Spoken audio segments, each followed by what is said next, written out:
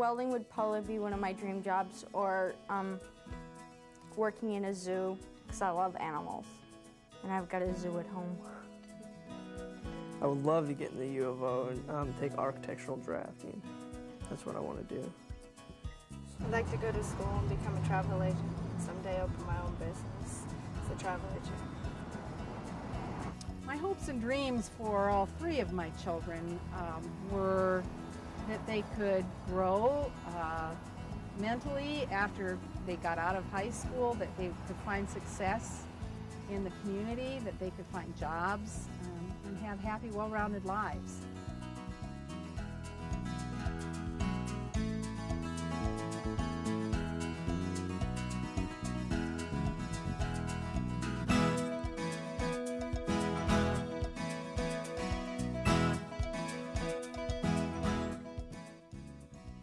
What I want to do, since Mike did his, he was the first one to have an opportunity to do a job shadow. He did his shadow yesterday from 7 to noon. 7 to noon, 7 to 8, 9, 10, 11. 5-hour shadow? Wow. And why was it 5 hours? YTP got started in our district because we had a big need for transition services for our students. In the early 90s, the Department of Education really started providing training for districts and requiring us to really take a look at providing transition services for students 16 and over who are identified as having disabilities. And in our district, we didn't have those services. And we didn't have money to get those services really started, and we didn't really know where to start.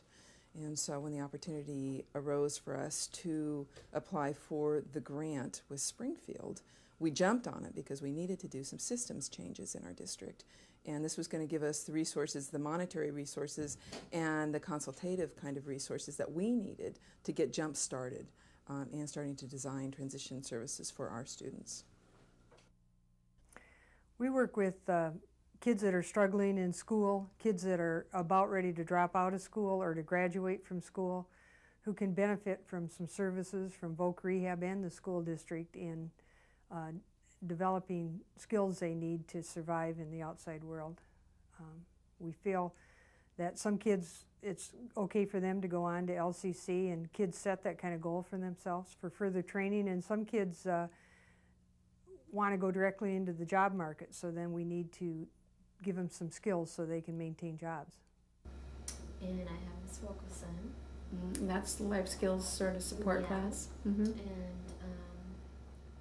the team is made up of a teacher who has some dedicated time, almost half of their time while they're in the school, working with a vocational rehabilitation counselor and a transition specialist, who is probably the most important piece of the team because they have a full-time job and they're dedicated to serving students directly.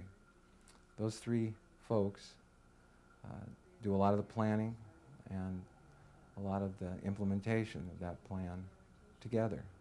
It's a very unique arrangement in the sense that they really do meet regularly. They really do make decisions around kids together, and they really make effective decisions. As a VR counselor, my favorite part about YTP is being really creative with this population, because there's a lot that we can offer that is just through brainstorming ideas with the YTP specialists or the parents or the kids, and trying to build self-esteem and experiences that might provide them a good work history so they can get the next job.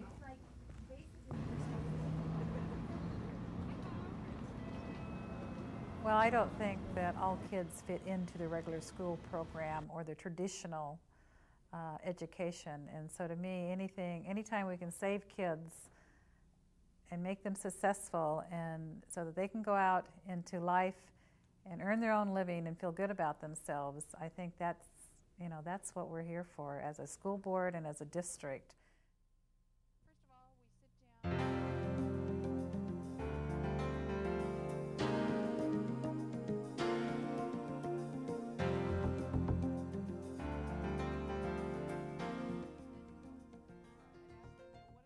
Well, first of all, we sit down with the student and the voc rehab counselor, and we give them a little bit of information about YTP, what it is, what we do, how we're doing it, how it's funded. Then we go through and ask them, what do they want to do? Do they want to graduate from high school? Do they want to get a job? Do they want to live by themselves? What do they see themselves doing in 5 years? Where do they want to be? And then just sort of work out a plan that steps that they can follow, get some job experience, take some classes in school. Do they need outside help, some outside counseling? Do they have some health problems? Whatever it's necessary to do to try to help them get where they want to go. So we take those steps one at a time. We want to see that the kids are really interested in this, and so sometimes they might do an unpaid work experience and get school credit for it, and sometimes they just blossom and they just say, yes, I absolutely want to do this, or we might switch it over and change, and then we have more information about what the employment plan may need to look like and what barriers to employment may come up and how we can address that through the plan. I think my job is to help kids reach goals, and part of that in the beginning is helping them decide what goals are and reassure them that they can have goals. No one's going to take them away from them, and help them figure out how to get there. Planning for us is something that happens the length of the time the kids are in the program. It's not just something that happens once a year.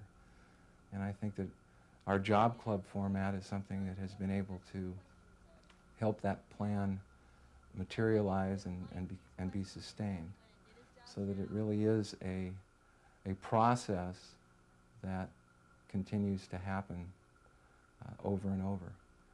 So the planning piece is the most dynamic piece of our program. Without the planning, we don't know where we're going.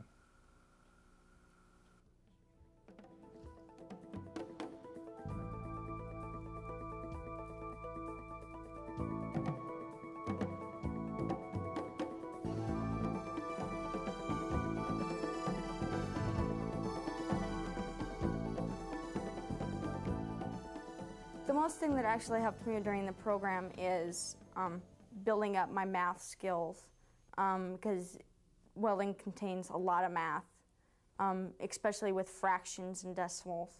And with me being a slow learner, it helped me quite a bit to learn the fraction part and the decimal part of getting the dimensions of how long and how wide and stuff like that. So it's actually made it pretty easy. We teach academic skills, help them struggle through school and get the required work done, and give them additional help so they can go through the process of graduating from school. When they go to LCC or go to community college, sometimes they need support in just getting through the paperwork, choosing the right classes. Sometimes we do corrections on if they're failing classes. We'll help them get the right tutor or the right study time in order to pass their classes. And they helped me a lot with all my schooling, and they made sure that I followed through and graduated so I could go on to go to college.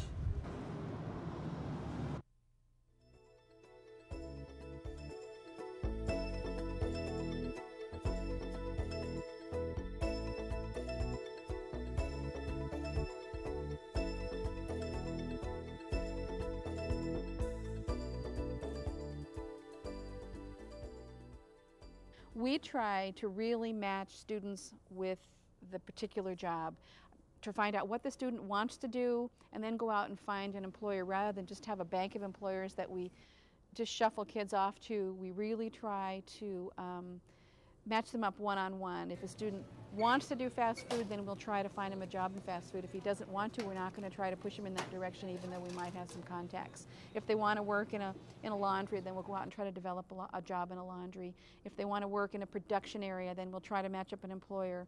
We go into the employer and we talk about that one student, and we look at what the employer wants to have, and then we look at the skills that the student has, and we try to match them up. Well, I'm very pleased the way it's working out this year. It's the first time in my 27 years of teaching in Springfield School District that we've actually been able to put students out on the actual job sites in industrial companies.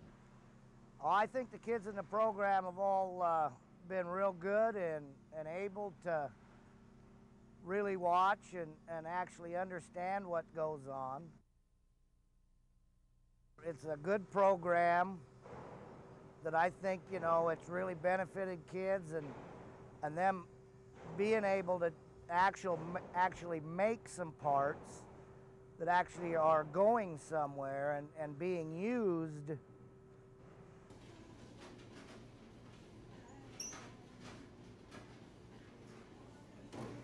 Some of the students that we work with have a variety of jobs now and are out there being successful. We have one student that trained to be a chef and held a job as a cook for a couple years and decided what he really wanted to be was a truck driver and went through truck driving school and now drives a truck.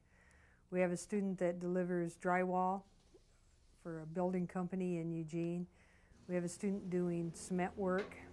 A student works at Territorial Seed here in Cottage Grove doing grounds work. We have students who are CNAs that are going into that field. We have some students that go into fast foods and into retail. I deliver sheetrock to houses and businesses, and I drive the truck, the big flatbed. And once we get there, I stock the houses or the businesses with the sheetrock. They help me with my schoolwork, and they help me with, you know, finding a job, learning some responsibility. I would definitely recommend the program. Without YTP, I'm sure I wouldn't have graduated, and I probably wouldn't have the job I had now.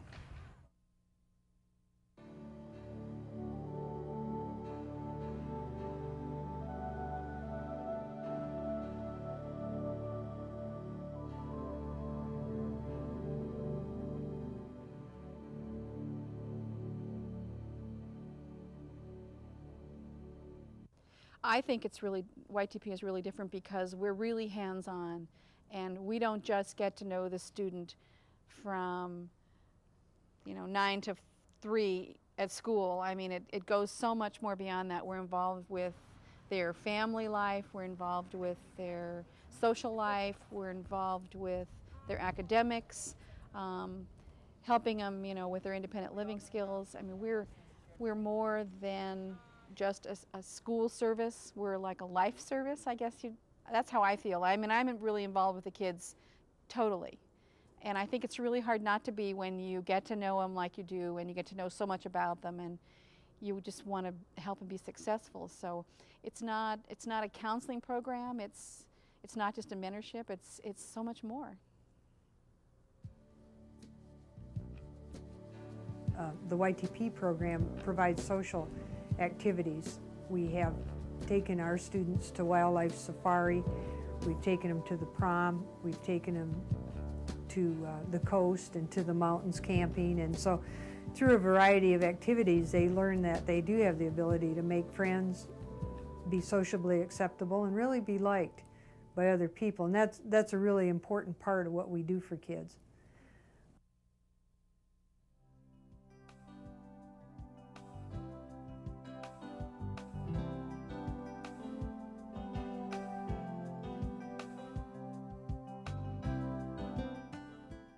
We had some fantastic results with our kids.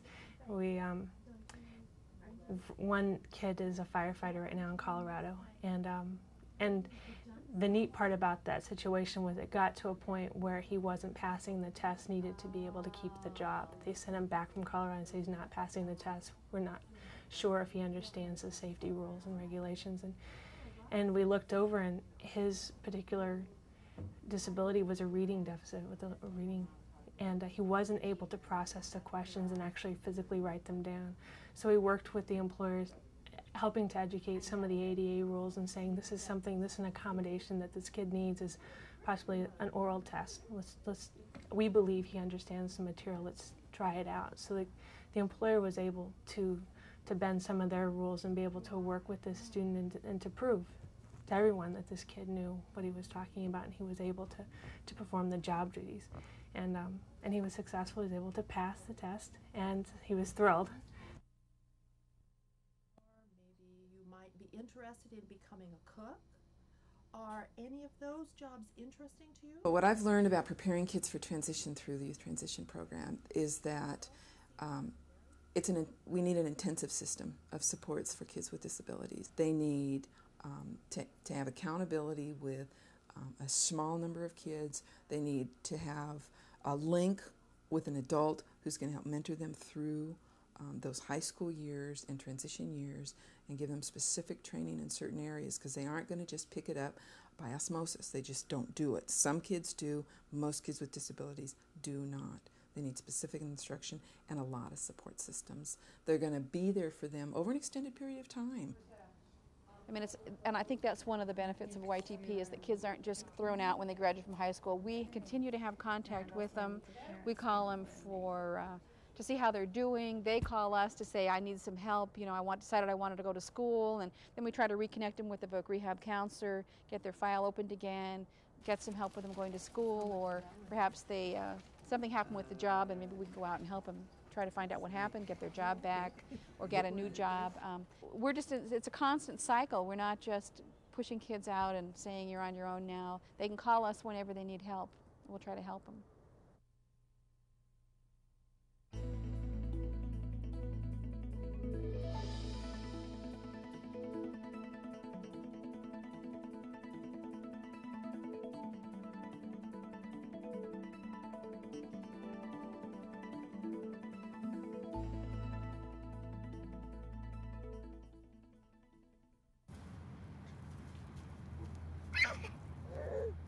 We're real proud of the results that we have with our kids. We have kids who are in competitive employment and have been for some time, some of our kids have families now, and they're managing households, holding down jobs, raising kids.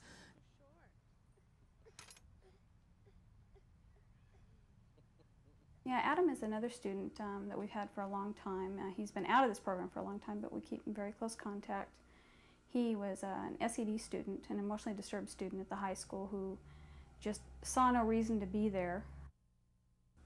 And he had dreams that everyone told him he couldn't reach. He wanted to be a hunting guide in Alaska. And everybody told him there was no way he was going to be able to do that. He didn't have the patience, he didn't have the skills. And about 6 years after everyone told him that, he is now a hunting guide in Alaska. I would have to say I've seen the schools become more optimistic about the students that they're working with. Now, where before the two schools that were new, teachers were holding back saying, this kid there's no way they can work, this is going to be tough. And I think it is tough, but I think with a good team operation it can work, and with especially the YTP specialist involved, and having them at the work site and having them at school and having them run the job club so that the kids know that there's somebody around they can talk to and get good information and feedback for. And then having the communication there between the YTP specialist and the employer and myself. We commonly have meetings with all three of us. And I see that as a real benefit of just breaking down the barriers for what these kids can do.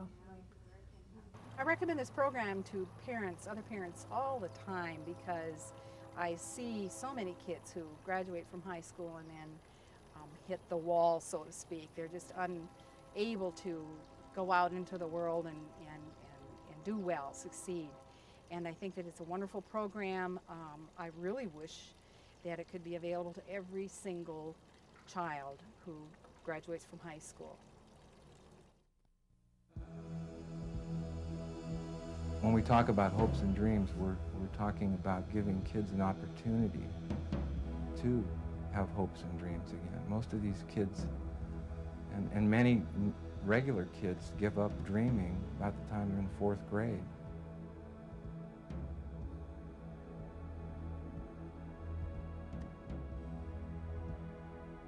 What happens is they get caught up in a system that has some expectations for them that overpowers expectations that they would like to have for themselves. They gave up on that desire to be a rocket scientist or a doctor or an astronaut, all of which are dreams, but those are the kinds of things that empower them to want to evolve and become something else. So I think that this program allows him to return to the drawing board, and with the assistance of people that are a team of folks helping them get to the place they want to be, go after some of those dreams, and whether they become a rocket scientist or just somebody that's working on a launching pad, they have an opportunity to, again, dream again, and then somehow find a way to get there.